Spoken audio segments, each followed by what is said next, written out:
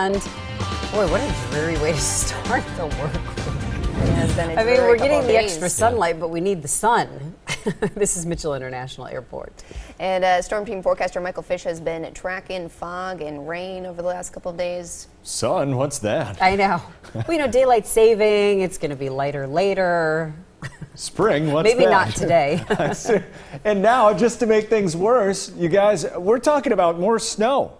Don't worry, I'm not talking about a huge snowstorm, but still enough to bring a dusting or a little bit more to parts of Fond du Lac County, right down 151, now working its way into Dodge County and Washington County right now. But again, not that heavy, it's moderate, just enough to lighten things up a bit. Like we really needed that. But here's the thing, check out all this rainfall, by the way. This is just from yesterday. Over the past 24 hours, around another inch in Fond du Lac and Sheboygan. Sheboygan saw 2 inches just on Saturday. The rest of us between 3/4 of an inch. Again, that's just yesterday. Now, because of all of this rainfall, of course, it has no place to go except in a lot of the local rivers. We have flood warnings for a couple local river rises that are reaching their flood stage.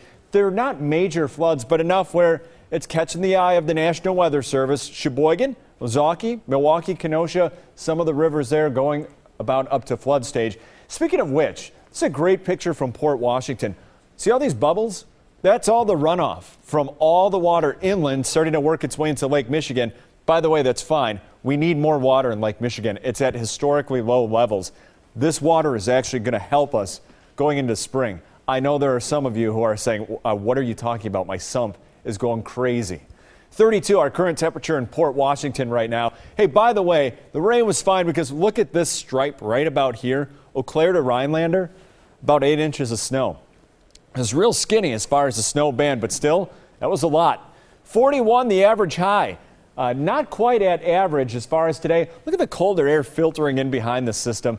Once again, we're going to keep temperatures below average. They're below average right now. 33 Fond du Lac, 32 in Beaver Dam. Here's kind of where that snow band is. So if it is accumulating on any of the roads, the salt going to work great. It's 36 in Milwaukee. Now, satellite radar, it's this low pressure that's bringing in this final little batch of snow. Quick look at our Doppler HD radar one more time from Fond du Lac down 151. This is moderate to light snow falling in those areas.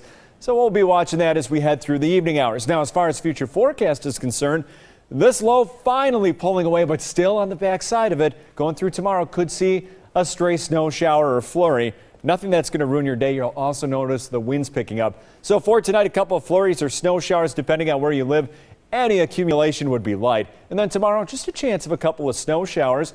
And then for tomorrow night, maybe a few flurries. And then Wednesday, breezy and cool. Holy cow, it's going to be dry. Can you believe that? And then for Thursday right now and Friday looking okay. 43 Friday, seeming like a heat wave compared to what we've been dealing with. Then the weekend could see a little rain or snow on Sunday. But right now, you guys, no huge snow systems rolling on through. But I'd still like the temperatures to be a little bit warmer than that. This is kind of cool and gloomy. I'd like to retire the shovel. I'm just saying. Yes. That'd be nice.